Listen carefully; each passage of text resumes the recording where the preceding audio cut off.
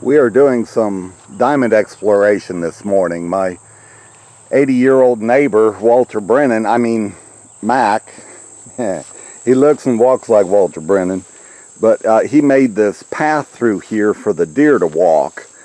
And he has a mini-X and brought it over here and dug a hole because he wanted me to see what was down in here.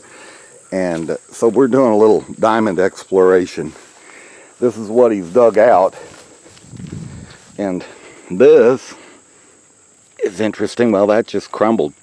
But this is dirt on top, and then he got into a gravel layer. And we are 50 feet down slope from the Worthington Diamond Mine. And this hole is interesting to me. I'm taking a can of water with me to just kind of wet this to see a little better what color this is. But I'm curious. I mean, I'm not a geologist. I'm just a prospector and diamond miner.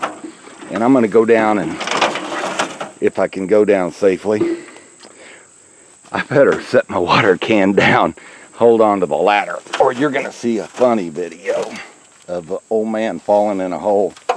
Help, I'm falling and I can't get up.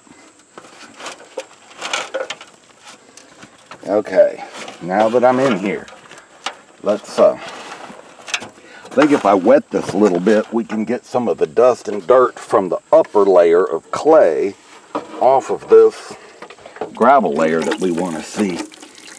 And it's just real black, which I would say, again, I'm not a geologist, I'm saying this is iron and manganese.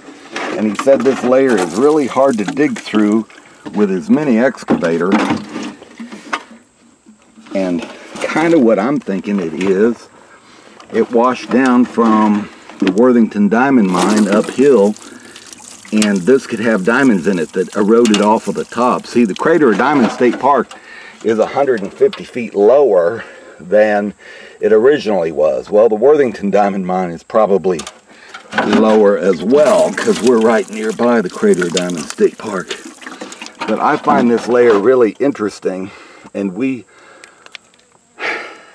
going to run through our diamond recovery plant just to see if there's diamond indicator minerals or diamonds in this layer. So thanks to Mac, he dug a hole. We were just talking about different layers of soil and gravel here, and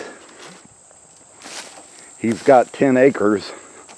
Most of it he keeps mowed like a golf course, but over here in the corner he's got some pines growing, and then just made a path for the deer to go through.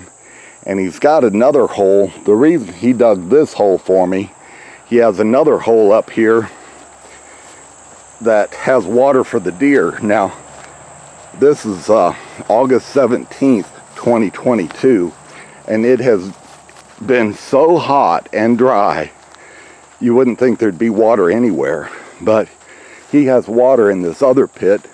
This is for the deer to get a drink. Now, that's pretty amazing to me. But you know, how the water would come through. And that other hole was bone dry, powder dry. But this one, he dug a little deeper and broke into, I guess, a aquifer.